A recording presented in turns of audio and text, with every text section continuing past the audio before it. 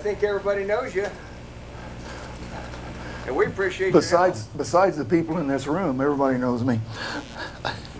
Yep, I'm Jack Stewart. I am an AMP IA. You already know that. And I also teach part-time at a AMP school. Not that I'm smarter than anybody here. I just have been doing this stuff for a little while. And I thought I'd come over and I get questions all the time. People call me, I don't know why, I'm no expert, but people call me, they think I'm an expert. And how do you do this and how do you do that? And I'm always glad to help people out, especially taking care of these old airplanes. I love these old things. They're the best airplane in the world, I think. Wish I still had mine back. But anyway, one of the problems that guys have is oil leaks. Well, they're air-cooled engines, guys. Air-cooled engines are going to leak because of the heating and cooling cycle. It's different than a liquid-cooled engine like in your car. It takes longer for things to warm up and longer, a lot longer for things to cool down in a liquid-cooled engine.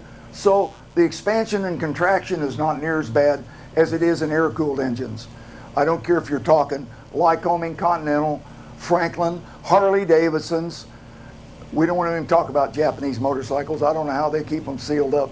But anyway, all that stuff will leak oil eventually. You put an engine together and it'll be fine for a while, but eventually it starts leaking because everything heats and cools. So I'm going to demonstrate here after a while about how to seal up some of the leaks. But one of the things, Randy and I are going to try something here. I wanted to do this, but I wanted to do it so we could put it on the internet because this is a real common problem, these things leaking oil.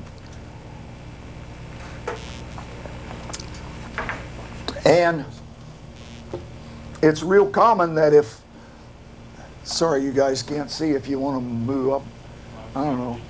Anyway, we're gonna get the camera down here and we're gonna get it up there on the board. So I've got a 150 case and I got a cylinder here.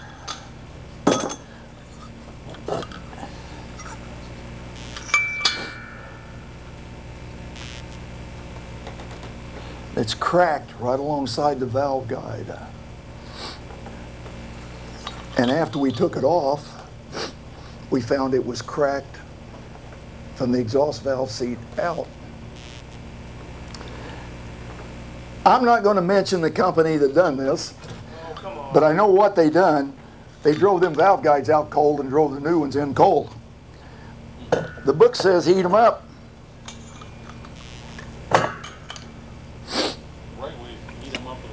If you don't heat them up, this is one-piece cast aluminum. And if you don't heat them up to normalize things, that's what happens.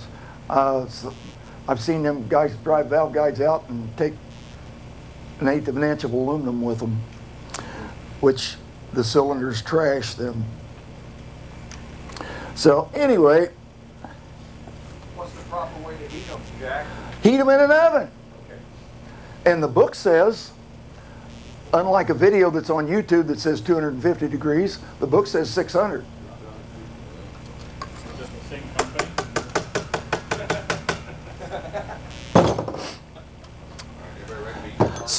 Are you ready? Okay.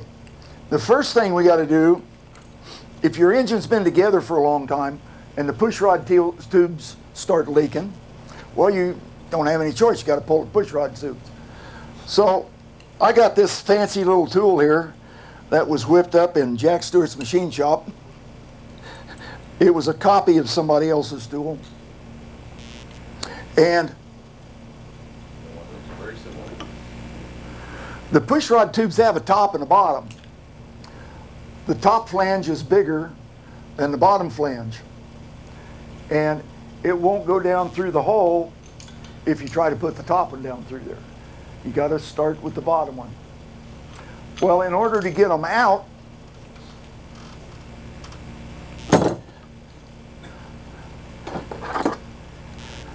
use a pair of channel locks and you grab it like this. Oh, maybe you don't, because that's what happens if you use a pair of channel locks and grab it like this. These are thin wall aluminum. Oh, well, we can always use vice grips then, can't we? Nah, we better not do that either. And these things, if your engine's been together for a long time, these things are pretty tough to get out. So, we got this tool. Like I said, it's a copy of a tool that someplace. There's 2 or 3 different tools to use, but if you'll notice, this rib right here will go down inside the pushrod tube and hook on this round indented part that's in the tube where the rubber goes. It's real simple. So it goes down in here. You see it on the big board there. You hold it up here and it goes down in there, and then you just push it down and it locks in that groove, and all you do is tighten this up and it'll pull that pushrod tube right up out of there, no matter how tough they are. Well, this seal has to come off in order to get the pushrod tube out. If you don't want to take the pushrod tube all the way out, you don't have to. But you raise it up enough to get the seal off, and you put your new seal on.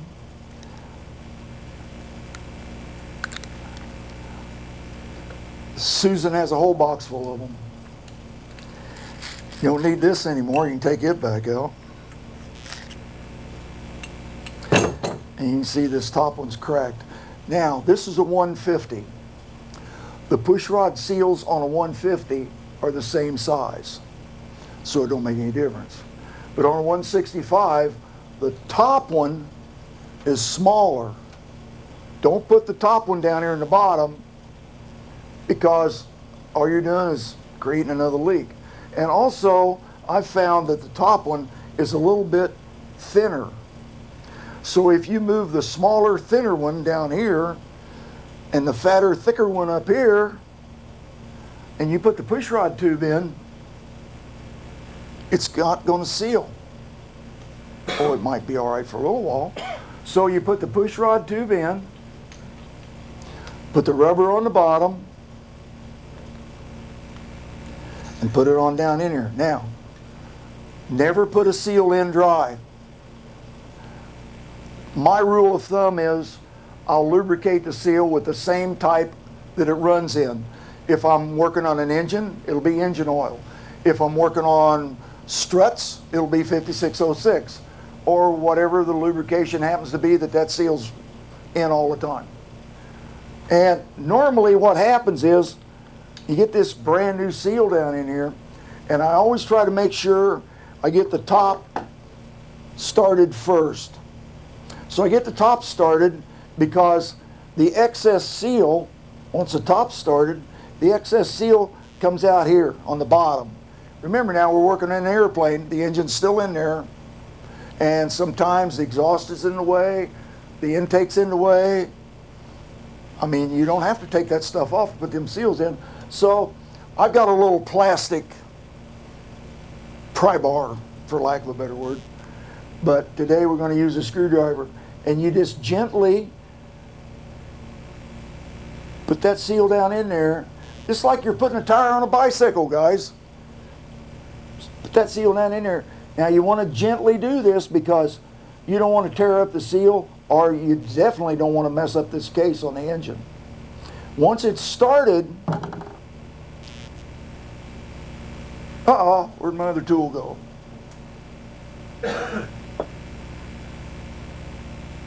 Well, shoot. Oh, there it is. I made this. I just turned it out of a piece of brass, and it's right off the Stinson CD that you can get. There's nothing to it. I mean, you just a couple of turns here, but this part here fits in the pushrod tube, and then this part here is small enough it captures the tube, but it takes it right on down in the head. So just a few gentle taps. Like I say, it's lubed up nice with oil, so just a few gentle taps. Seats it right in there. you want to make sure that it don't roll up on you like an O-ring. You want to make sure it goes down in there flat. Now, if you've got some extra money and you really want to go for all out here, you can buy this tool. I think Chris Collum now is selling these things, and I think they're going for about 200 bucks a piece. Oh, if I can get it started. This will work good on 150 and 165s. So you can see the idea here.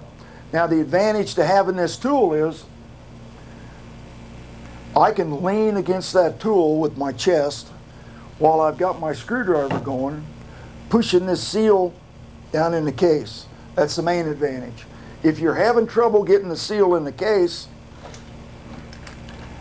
this tool is great.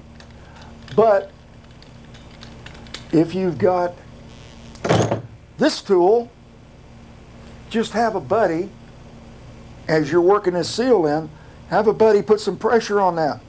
It don't take a whole lot.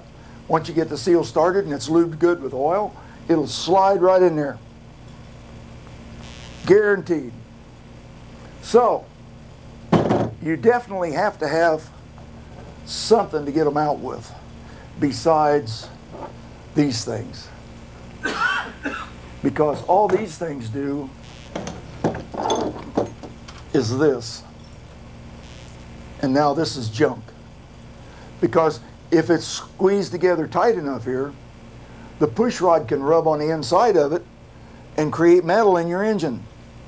Of course, if it rubs bad enough, it'll wear right on through, and then you'll have a heck of a leak in your engine and wonder where it come from. The next place that I found that these things leak is really difficult to fix because you have to pull the engine out to fix it. And it's this main gasket back here where the accessory case goes on. For some reason, they get the leak in there, and you have to pull the engine out.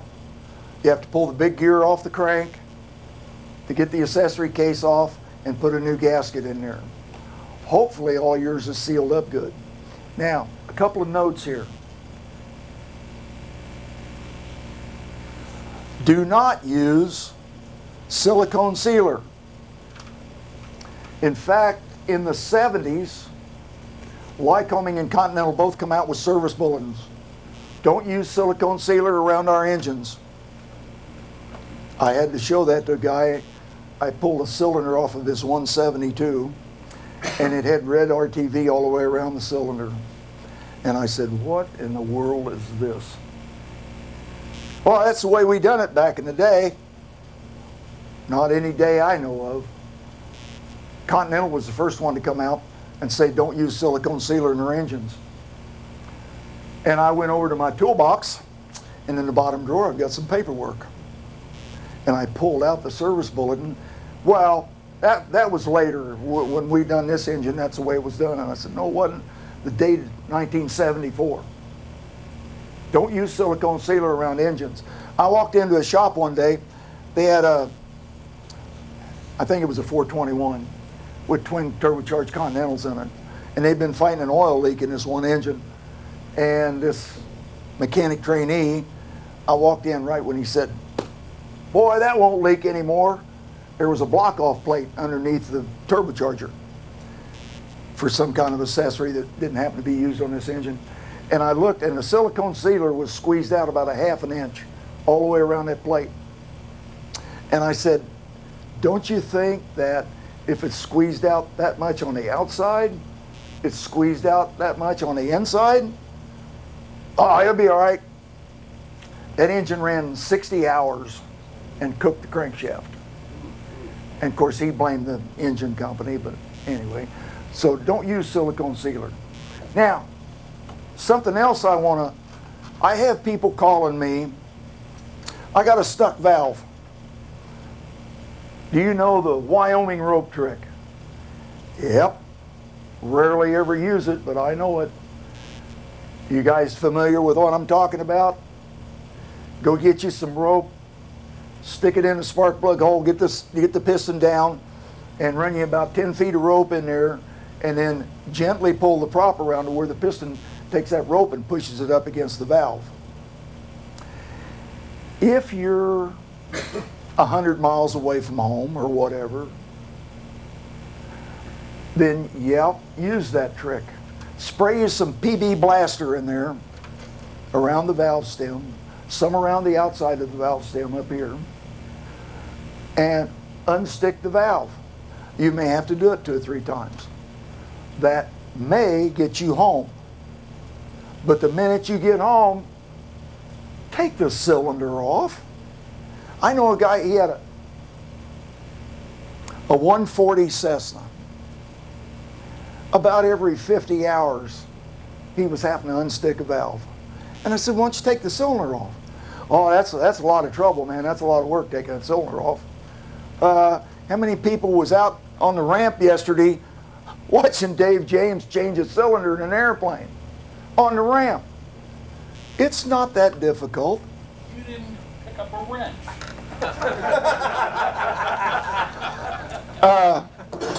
Yeah, I didn't notice you didn't have any of these.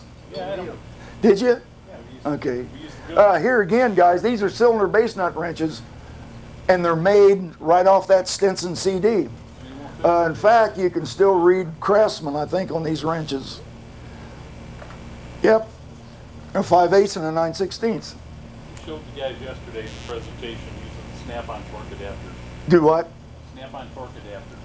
Snap-on torque adapters? This long, Yeah. they work better than those. Those don't. Well, I don't know. Those don't. I've got plenty of use out of these. Look at that one. Yeah. I think I was working on a 550 Continental. They work real good on Continentals too, because I always said that Continental copied a lot of their stuff right off of Franklin. Franklin was so far ahead of Continental, it wasn't funny, and everybody else. But yeah, these are made off that CD. Here's another little wrench. I don't think it's on the CD, but if you ever split the case on one of these, you'll have to have this, because it goes inside here for those case nuts, and then you can torque it back because your torque wrench is in line with the nut. That's the whole idea about cylinder base nut wrenches. This crazy stuff that we cook up. You need the same one? What's that? You need the same one? No, Randy, I don't. Thank you. Couple of more things. I didn't invent this, I just made it. I don't know where I got the idea. All it is a 5/8 wrench head welded on to a Harbor Freight pry bar. And you need to bleed the lifters down to set your valve clearance. The book says 40 thousandths. Well, if you don't bleed the lifters down, you'll get a false reading. A guy sent me a picture of his rocker arms. Somebody made a wrench. They watched my video and they made one of these things, and they didn't round the corners off. They left the corners sharp on that wrench head. And he hooked the rocker arm and pulled down on it. You don't want to pull down like you're prying a nail out. You want to gently push down on it, and you can watch the rocker arm move. You can watch the gap grow between the valve and the rocker arm, which is the whole idea. You want to bleed the oil out of the lifter. So once you get the oil bled out of the lifter, then you check your valve clearance. Well, he didn't round those off, and he really skinned up a couple of rocker arms. And the guy was concerned about it, and I said, yeah, you need to be concerned. You've set up a stress point in that rocker arm. And through the years, we've kind of had rocker arm problems anyway. Well, I revised my tool. This puts less strain on the rocker arm. Hooks the rocker arm here, and then back here where the adjuster is, it puts less strain on the rocker arm. One side, and you do the other side. Okay. Come on in, ladies. You can sit down. There's seats. So I think now somebody has a tool similar to this that they're selling for a couple $100. Anyway, shoot, I just welded this thing up in my garage one day. And I had a cylinder sitting there with some rocker arms on it, And I said, well, it needs to be about that long this way. Well, right away, Randy and I made a new video, and somebody said, well, how long is this and how big is that? And I said, oh, I don't know. Just some old scrap metal I had laying around. So then we had to go back. Did we measure it and put the measurements on? I don't remember. But anyway, if you want to see it, there it is. That's what I use now. So, let's see. There was a couple more things I wanted to say. What was it? My whole point about the cylinders is there's no need to hesitate about pulling a cylinder. I think it's about $35 worth of gaskets. If you put all new gaskets in, it don't take very long. And if you do it by the book, remember, you put the cylinders on, you bolt the intake log on without the cylinders being tight. It's very important you do that. And then you torque the cylinders up once you got the intake log bolted on, because it's one piece. That's one thing that Continental did improve. They made 3 separate pieces joined by rubber tubes. So then you torque the cylinders down. Then you take the intake log back off, put the gaskets on. Yeah? If you were just going to pull one cylinder, would you loosen the base nuts on the other 2 cylinders and then tighten the intake log, or just... Yeah, if you just take one cylinder off, sure. Bolt your intake log to the, well, all 3 of them really. You're going to bolt the intake log to all 3 of them and torque it down, snug her down pretty good, and then torque that one cylinder, take your intake log back off, put the gaskets on it, put it back up there and torque it down for good. You don't loosen the other 2 cylinders? No need to. I didn't figure, but I never have, and I never have had any problems. One more point. I don't. I'm just asking for the group. If you want to, I guess it won't hurt anything, but I've never found a need to do that. I've had a lot of problems with exhaust studs and exhaust nuts coming loose. In fact, Randy's plane, I think the last annual I done on it, 2 or 3 of the studs was gone, a couple of the nuts was gone. Wow, I put that engine together. I know it was torqued like it was supposed to be. Well, I no longer trust the torque specs for the exhaust manifold. And I advise you to order some Lycoming style, I should have brought one, a Lycoming style exhaust nut. They're brass, they're about twice as thick as a regular nut, and I haven't had one come loose yet. You torque them down. In fact, I hate to say this, I don't use a torque wrench on them. I torque them down pretty good with just a good old 3/8 ratchet. I know what the book says, what we're supposed to do, but just like I tell students in school, there's the stuff that I have to teach you according to the FAA, and then there's the real world. And the difference between guys fresh out of school and guys that's been doing it for 20 years is the experience. So when you get out working in the real world, you find out real quick that things are sometimes different. A lot of times different. We can't always do things by the book in school. I had a couple of years ago sent one exhaust out for rebuild at the AWI, I think it was, and it came back.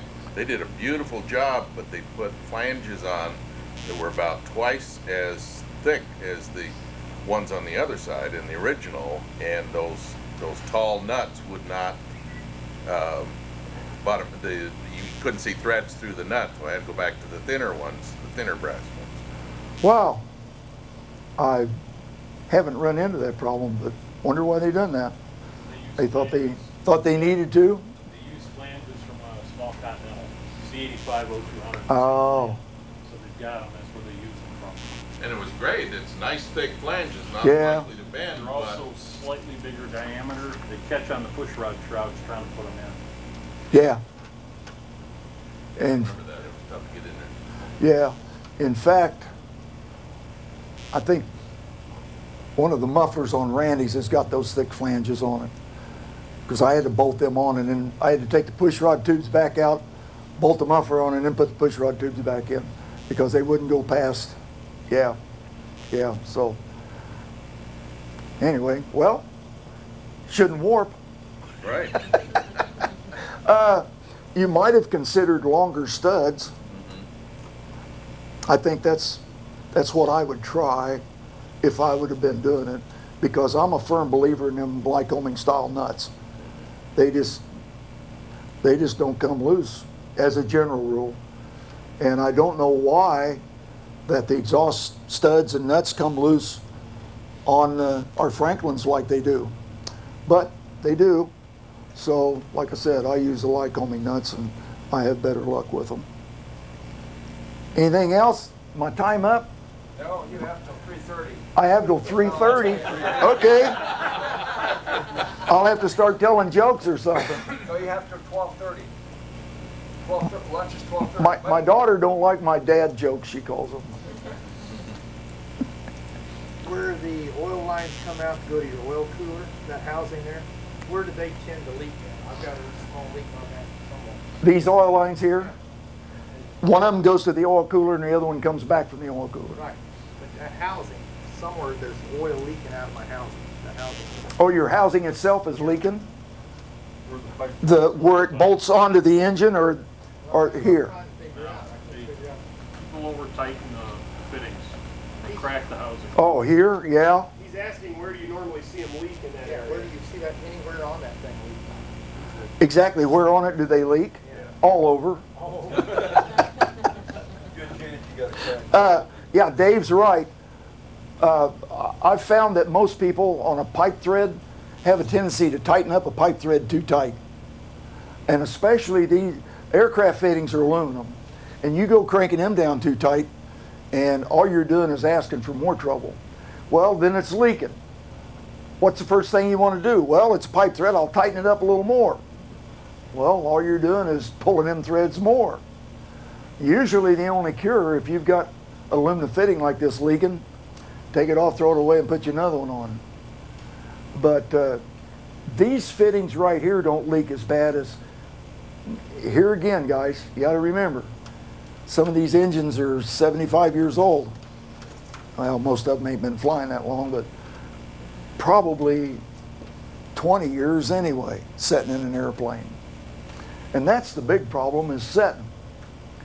We go out, we go fly around for an hour, have a good time, maybe go to a pancake sausage fly in, go get a hamburger or something, and we go put the plane back in the hangar, and that's where it sits for a week or a month or however long it sits there. And then the next thing, oh, well, let's go fly. So you go out to the hangar and you roll the plane out and you check it all over. Some people don't check them over as good as they should. And you fire it up and go flying. Well, you probably didn't notice that there's a teacup full of oil sitting down in the bottom of the pan. It's been sitting there condensing. I've drained oil out of them a couple of times on a cold engine, and that's usually about what you get out. I've got almost a cup full of water out of some engines. Well, yeah, it's water. It's laying down in the bottom of the pan because the oil floats on top of the water. And then we've got a floato pickup for the oil pump, right? What's the worry? Well, if there's water down in the bottom of that engine, look at all the places that there can be water inside here that didn't drain down that far. That's part of the reason we always change our oil hot, right? We go fly the airplane, we come back in to change the oil, we want it hot. He don't have to worry because he's got an oil tank. But the rest of us, we want those contaminants, well, him too, but we want those contaminants suspended in that oil. And hopefully you got it up to 180, 190 degrees, so you boil the water out of the oil in about an hour, right? Takes care of that. And remember too, that our oil temperature is measured after it goes through the cooler and goes back into the engine. So the oil in the engine itself is probably 200 degrees or so before it comes out and goes to the oil cooler. And if you're smart, you've got a remote oil filter on your engine. Hopefully. If not, that's the first modification I would make on one. Put a remote oil filter on. Catch those dirt, particles, metal. So at the oil change, you can take that filter off and you can cut it apart, open it up, and look and see what you got. Otherwise, how are you going to know what's going on in that engine? If you got metal particles floating around in the oil, all it's doing is bad things to your bearings, your camshaft, your lifter faces. So a remote oil filter, yeah, I think an Airwolf, last time I checked, is about $600 or $800. Double that. What is it? Double that. Double that now? Everything else is, doesn't surprise me. And when you get the remote oil filter, order a case of filters too, because they're almost as hard to get as crankshafts for Franklin. We've had 110 oil filters on. What's that? Those prices are coming down here a little bit, so don't order a case. Right Prices are coming down a little bit. Well, we've had 110s on order for, God, I don't know how long. Where'd you order them from? Probably, well, Aviall, Boeing, our airport, that's where they do business at. I've tried to get them to do different. I think Spruce said about the same thing. You got them? You got 110s? We'll be giving you a call. We got two Cherokees and they both take 110s. On the topic of condensation, what are your thoughts on leaving a preheater plugged in all winter long? Never. Never. Never. I got a good friend of mine, his name's Bob. Him and his brother, of course he's an old man now, but him and his brother run a certified repair station up by Chicago. All they work on is carburetors and mags. Two little old guys, I mean, they can't pick up anything else. No, I shouldn't say that about Bob. He is one of the coolest guys. I see him all the time at maintenance seminars. If you mention the fact that you plug in a heater and leave it on all the time, he about beats you with your cane. He says, they send these magnetos to me to overhaul, and he said, I can tell immediately. He calls them Tannis heater, that's a brand name, but he says, I can tell immediately if there's a Tannis heater on that airplane. And for some reason, Bonanza guys like to put them heaters on, and they plug them in and leave them on all winter. It's the worst thing you can do. It's a good idea to have a heater on an engine. In fact, part of the Airwolf STC says if it's below 40 degrees, you've got to plug the heater in. So if you've got an Airwolf oil filter on your airplane, plug the heater in. Well, a lot of deals, I mean, this is the 21st century. And I know some guys that's got deals rigged up to where they can call their hangar and the heater comes on. I don't think there's much to it. Have you got one? You got one, didn't you? No, not yet. Don't worry, he'll have one. My daughter says he's an electric nerd. She don't mean that in a derogatory way either. I know several guys now that's got, I don't know if it's tied into the phone system or exactly how it works, but all they do is dial up this number, dedicated, and the heater comes on. Well, by the time they get to the airport and they get a pre-flight done, the engine's warmed up. But don't turn that thing on and leave it on all winter. What does it do? What are the negative effects? Well, it creates condensation in your engine. Okay. Now, Franklin's are not too bad because that round part that the starter gear goes in, that's where the rubber hose or aluminum, whatever kind of hose you got coming out of that, that's the highest part of the engine. So the condensation will go up there. Hopefully it'll go out the hose and it won't stay in the engine. But Continentals have always had a problem. That's, here again, the Bonanza guys, because the high point in a Continental like 520, 540 is the magnetos. Where's the condensation go? Right up there in the magnetos. I don't know if you've bought a set of slicks lately. You used to be able to buy a set of slicks, the whole rig, for about 1,500 bucks. Huh. Now one magneto is about $1,800. I just put one on a 0320. And a guy over at Jacksonville's building a Champ. He said he gave $3,000 for the mags and the wires. And I said, well, if you did, you got took. But anyway, you don't want to be buying stuff like that. So don't leave those heaters plugged in. Bonanza guys too, they call it the Bonanza trick. They back them in the hanger and they loosen up the oil cap so the moisture will come out. Well, if you've flown for an hour or more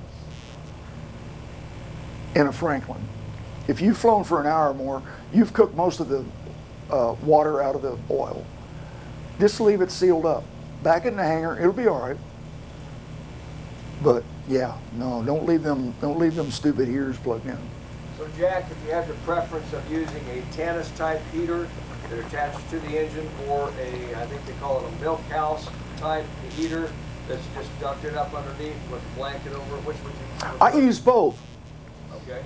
My Stinson had a heating pad on the pan sump, and I'd plug it in, and I also had a little milk house heater, and I made this tube to go right up in the back of the cowling, just smash it down about like that, stick it in the cowling.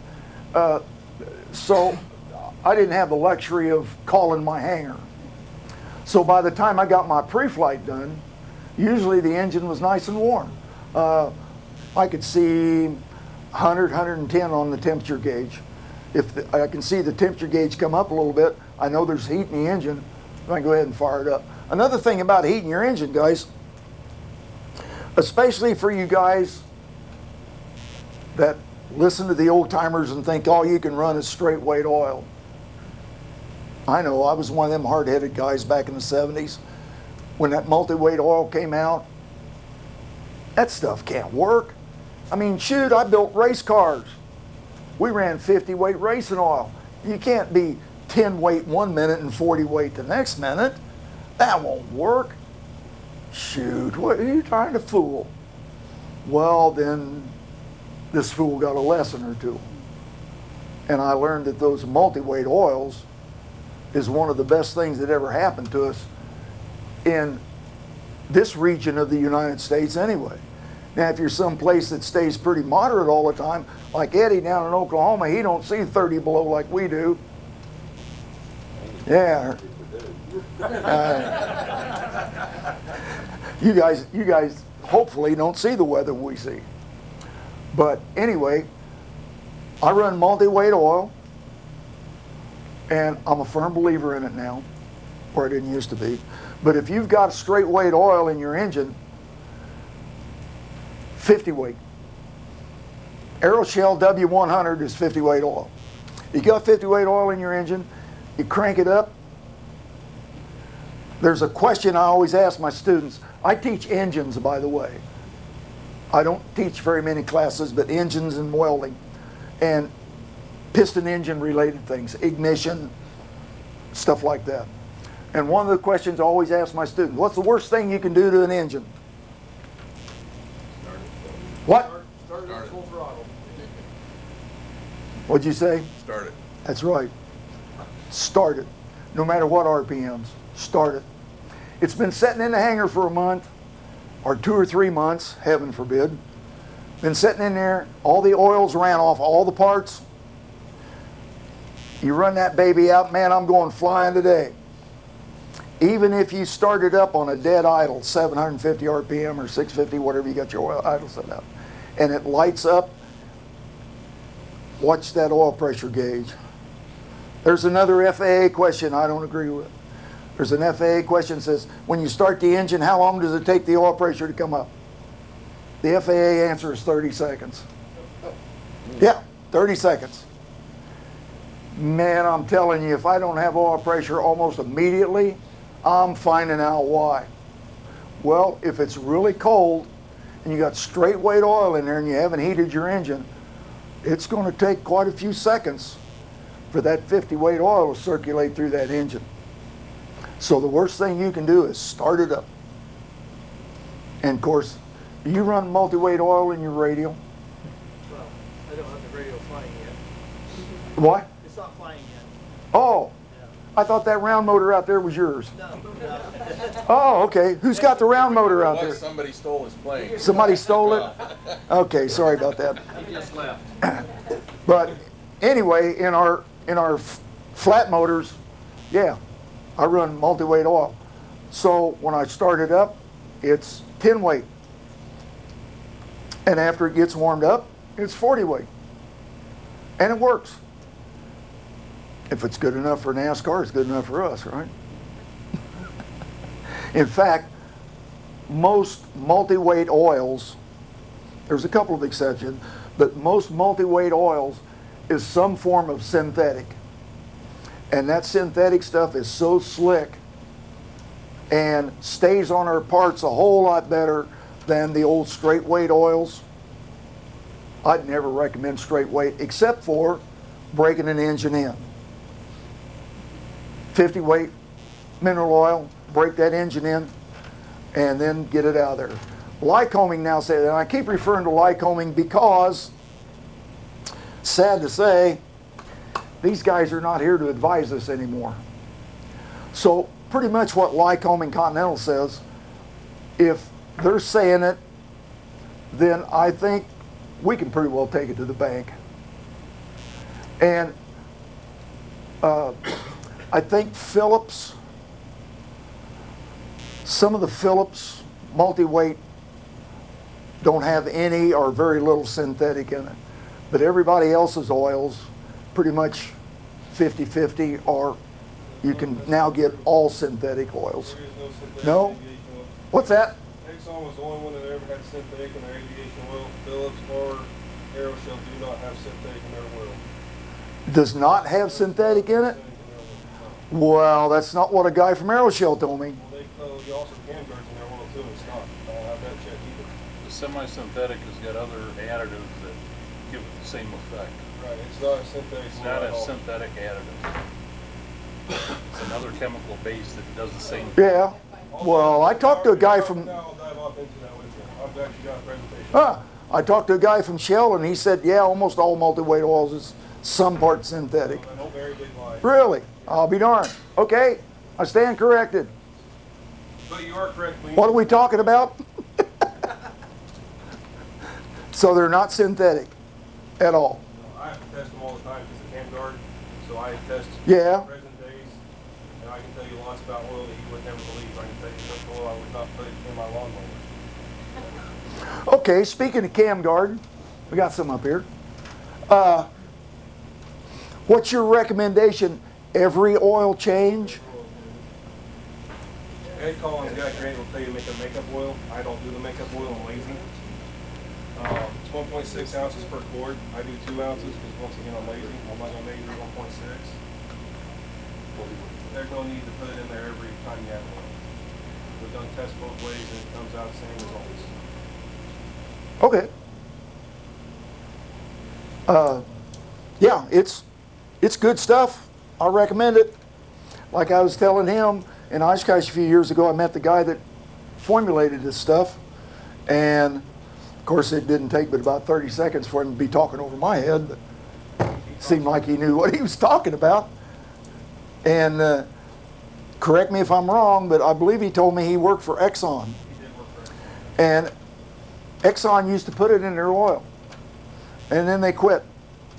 We're going to save 10 cents a quart on oil, so we're not going to put it in there anymore, or however much you're going to save. So anyway, he left the company. And I knew he went out on his own, but he went with these guys here.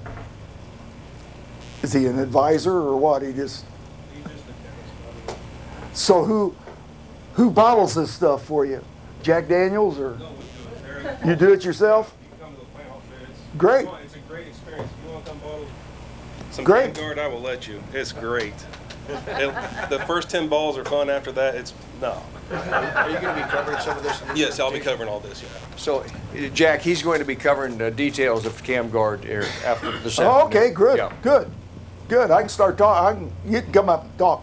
I'll quit. I've told about all the lies I know anyway. So let's see, is there anything else I want to go over here? Yeah. But I want to emphasize again about sticking valves and guys using the rope trick to fix them. Why? Except to get yourself home. Why not pull that cylinder off? See what's going on in there. I was working on the plane that this cylinder was on, and I noticed the exhaust was leaking. Of course, the cylinder's sitting like this, right? And I looked up in there and I saw that the exhaust was leaking. Well, here again, that's kind of common on air-cooled engines, but you don't want that to happen. As we learned in our young days in old Harley Davidsons, the exhaust gets to leaking. You pull up someplace and shut it off, and that exhaust valve is open, it'll suck in cold air and it'll warp that valve. Same thing happens on these. So, I dropped the exhaust. Oh yeah, it will. Sure will. You don't think so? No. Why not? Cold air can go in there and warp that valve in a heartbeat. Never happened. Oh yeah. Another one of your lines. Okay. Are you writing them down? Like Dale did up in Ice Guys? Shh, shut up. Anyway, I noticed the exhaust leaking, and I got gaskets for these things. So I pulled the exhaust down. Well, I'm doing an inspection on this airplane, so I'm still inspecting. And I got my little flashlight, and I look up in there. Oh no, what is that? And I work in a hangar with a partner, and we double check each other's work a lot. I said, hey, Todd, come here. Look up in there and tell me what you see. Oh, it's a crack. I was afraid she was going to say that. So I had to call the owner and say, hate to tell you this, buddy, but we need a cylinder. Okay, well, if we need one. I never put anything on a guy's plane that costs very much money without asking him first. I mean, it's just good practice. Well, some guys will tell you, well, it needed it, we just went ahead and put it on. Well, no, you're talking $1,400, $1,500 here. Well, I got the okay, and I went ahead and pulled the cylinder off, and I happened to look up in there, and there's a crack that runs from the exhaust valve seat out to the edge of the cylinder. So it's a good thing that I saw that crack. Not good for his pocketbook, but good thing we saw that crack. So,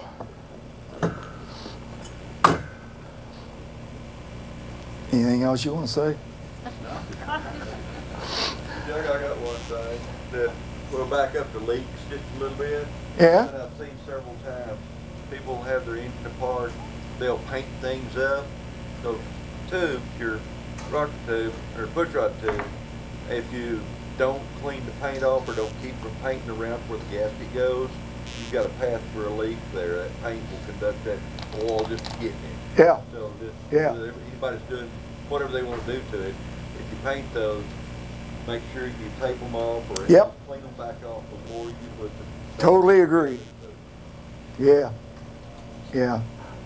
And I don't know how many Lycoming engines you've seen that's got a row of red silicone down the middle of it where the case splits. No, the guy with the Franklin used all of